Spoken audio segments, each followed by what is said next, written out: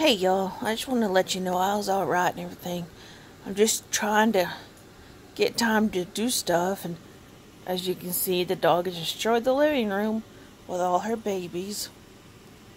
It's a baby palooza up in here. Anyway, I'm sorry about the fan noise, but it is hot in Texas, and I'm dying, so I turned on the fan.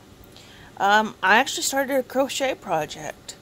I really like the log cabin look of quilts, so I decided I would do it with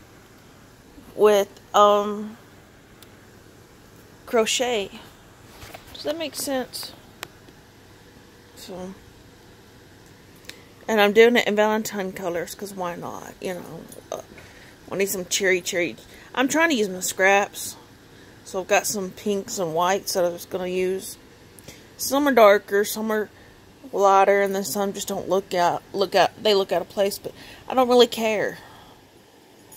So that's what I'm doing. It's the pattern, hold on, it's from the Crochet Crowd, it says, but it's this right here. So, what, do you need to say hi?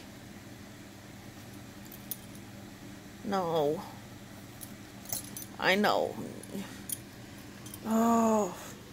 I'm about to give her some melatonin.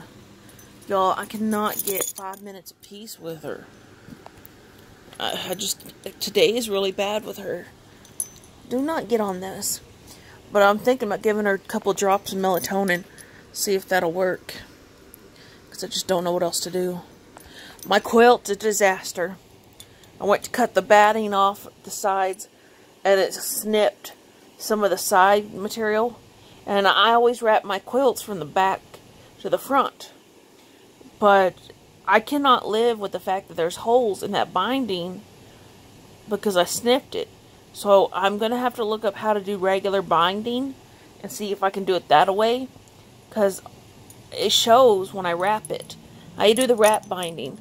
Would you quit? I do the wrap binding, and this, I've cut it twice now, and so I'm going to have to do regular binding or try to learn how to do it, because I just can't ever figure it out. It's so damn hard. So, you know, I don't know. But anyway, guys, I just wanted to show you that I'm okay. I'm just piddling, trying to deal with her, because I don't know what her deal is. It's like she needs medication or something. I don't know. But I love y'all and have a good day. Wait.